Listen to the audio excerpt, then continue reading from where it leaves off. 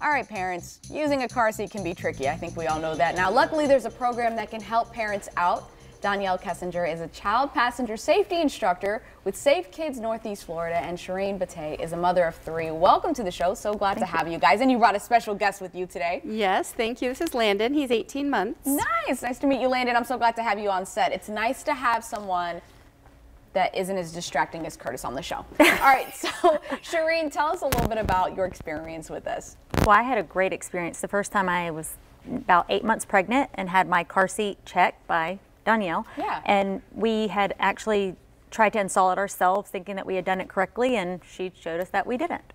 So. Okay, so you came across them just kind of happenstance. So Yes. tell us a little bit about that, because you were telling me about how you Yes. thought you had done it correctly, Right. and they showed you something just as simple about like what was going on with your chair. Well, the bottom of the chair would turn green if it was properly installed, Yeah. but we had attached it to the actual bucket seat of the chair. Yeah. And you actually have to connect it to the anchors, not just what you think are the anchors.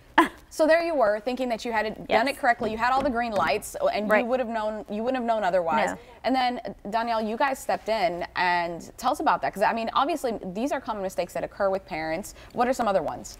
So the biggest mistake that happens is people don't read the manual to be familiar with it.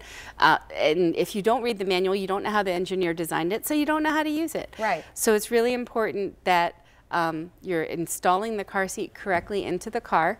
There's lots of variables with the lower anchors and with seat belts and tethers.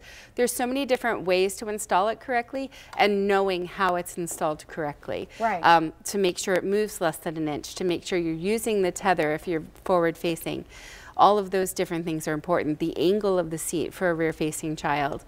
And when to move to the next seat. We see people move kids too soon sometimes. Yeah. From rear-facing to forward-facing way too soon. And they're definitely more protected rear-facing. So, and there's a lot of variables that go into obviously the car seat, and it's not just the installation aspect. It's also like I think you mentioned this Yes. before, like knowing like because your child changes size Right. eventually. So I think one thing you mentioned was the quality of the chair, I think, or the seat. Some parents think that maybe the more money they spend, the safer their child will be. That's exactly right. This is an example of one of the seats we offer at a low cost in our program for families that can't afford maybe a seat at even Walmart, and they would be tempted to buy a seat off of the marketplace on Facebook or Swap or something like that, and those could be dangerous. They may have been in a crash. If you get a seat from a friend that you trust with your child's life, or a family member, and it's not expired and it's got all the parts and pieces, great. It's okay to use a used car seat then.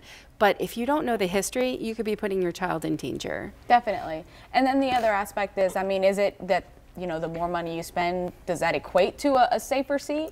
No, not really. I mean, there could be some options that are more palatable to certain caregivers, whereas this one is a stripped down model, as you may say. This one is a low cost car seat. Even in the store, it's about $100. But this goes from 5 pounds to 40 pounds rear facing, and then to 65 pounds and 54 inches forward facing.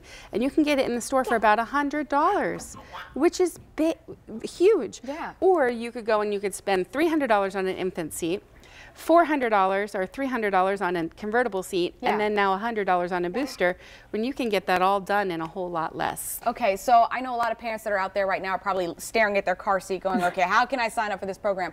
So where can they go for that? Well, it's really easy to give us a call at 904-202-4302 or look us up on the web. And if you Google Car Seat Checks Jacksonville, we're going to come up as Safe Kids Northeast Florida.